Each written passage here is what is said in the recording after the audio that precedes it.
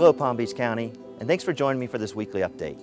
As part of the district's ongoing celebration of Hispanic Heritage Month, I'm here today at Okeeheelee Middle School, which many years ago became the first international Spanish academy in North America.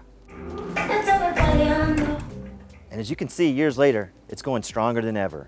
This International Spanish Academy is one of 5 in the district. The academies have been established through a partnership with the Ministry of Education and Vocational Training of Spain to provide a fully immersive Spanish-to-English program that enriches the students' bilingualism and their biliteracy and their appreciation of Hispanic cultures around the world. Okeeheelee Middle School is the only school in Palm Beach County that offers an AP course at the middle school level, allowing students to earn a college credit in 8th grade. The district is also standing out nationally because of our innovative digital inclusion initiative.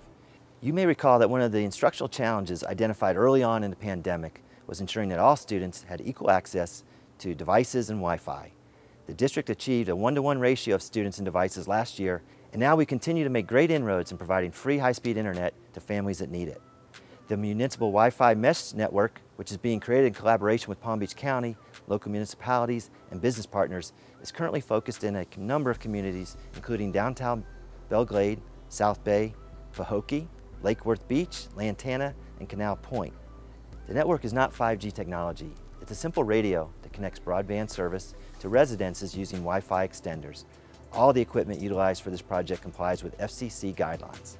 Once completed, the municipal Wi-Fi mesh network will provide approximately 25,000 students with a strong, fast, free, reliable Wi-Fi connection, enabling them to access educational resources and other learning opportunities.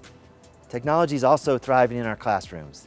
The Education Foundation, in collaboration with generous business partners, just awarded more than $175,000 to innovative teachers to further enable them to engage children, ignite their interest in areas such as college preparedness, STEM, financial literacy, and much more. Supporting students and staff through these grants is a priceless investment in the future workforce here in Palm Beach County.